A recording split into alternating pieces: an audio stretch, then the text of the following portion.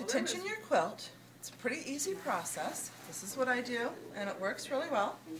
You start by taking your backing roller, your quilt back, and I want you to turn it towards you, and you should see all of the slack go out of this quilt. And you'll watch it. It'll get real tight. So get it tight, and then I want you to simply let go and let it bounce back. That is how you tension your quilt back. I'm going to now make this rail ratchety.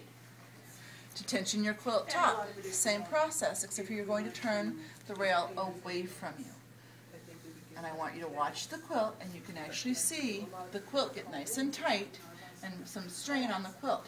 Once you see that, there again, simply let go, and it will bounce back. Now I'm going to give it about a quarter turn, and I'm going to make that rail ratchety. That is how you tension your top and your bottom. To check to make sure you have perfect tension, you should be able to put your finger underneath the quilt and grab just to the first knuckle.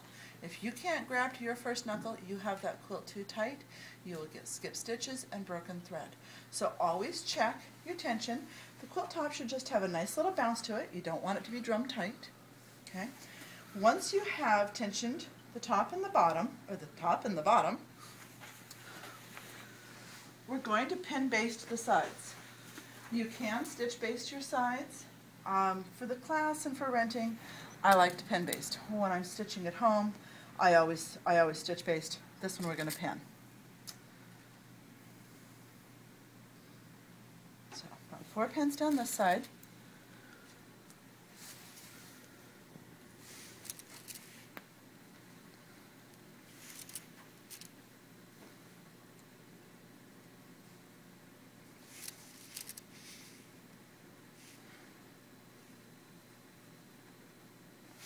Once I have the sides panned, we're going to put our side tensioners on. Now the side tensioners are Velcro. We're simply going to come over here, clip them on to the batting and to the backing, run it through, give it just a little bit of a twang. It should have the same tension as the quilt top. The trick here is it's real hard to learn. I shouldn't say it's real hard to learn.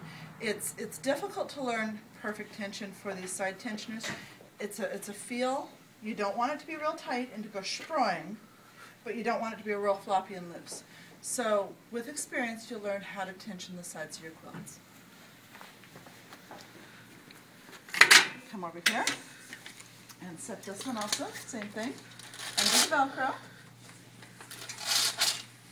Bring it over, clamp to both sides.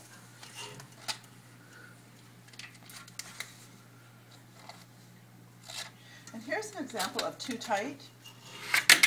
That's too tight.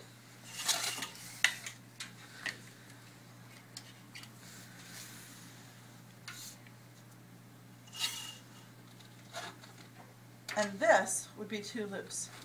So you have too tight, that's too tight. Too loose, this is somewhere in the middle. Right, now we have our quilt tensioned top to bottom, side to side. You are now ready to quilt your quilt.